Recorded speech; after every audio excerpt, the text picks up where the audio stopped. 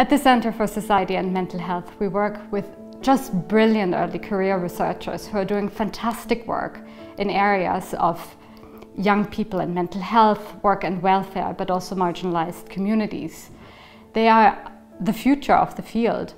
and it is a privilege to actually work with them, to learn from them, and to get inspired by what they're bringing. So our vision for the early career researchers that are part of our centre is that we really want to develop a whole new generation of interdisciplinary social science research leaders. We've got researchers who are based in schools collecting data from young people about what's happening in terms of their lives, the risks that they're facing, what's helping protect them and nurture them.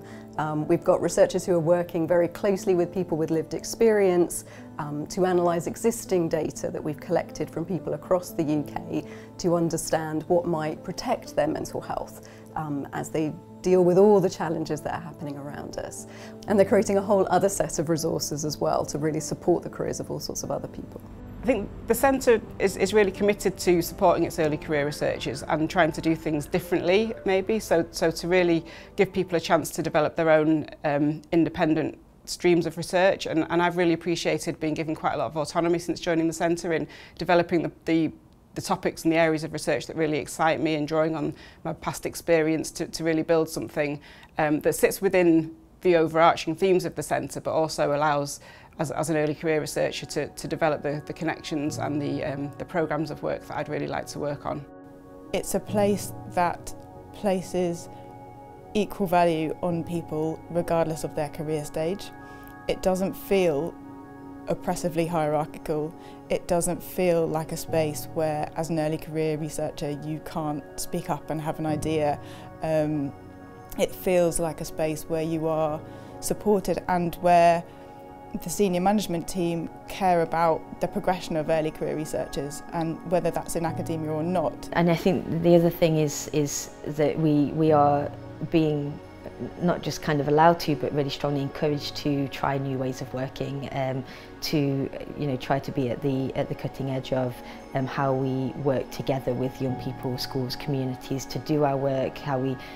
incorporate that co-production style approach to everything that we do, and also innovative methods and so on as well, that you might try them, they might not work, but we're supportive to try those things out and try to shift things forward for the field. I've worked with some of the younger or early career researchers who have brought in huge amounts of expertise around activism, around social campaigning, around shifting the narrative away from kind of deficit approaches, moving towards resistance approaches, entirely different sources of information that I wouldn't normally tap into because you're in your own echo chamber. So working at the Centre has provided a structure which has enabled me to be and taught me to be braver in pushing for ways of working that we as collectively think are ethical and isn't just about furthering your own career. I think that's what it has embedded in me and given me the opportunity and the courage to pursue.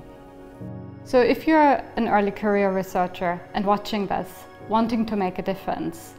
get in touch with us. You will meet a fascinating range of other researchers, community partners who are doing real work on the ground, and people with lived experience who bring their sort of own expertise to the work. And it is these kind of collaborations that you could become a part of.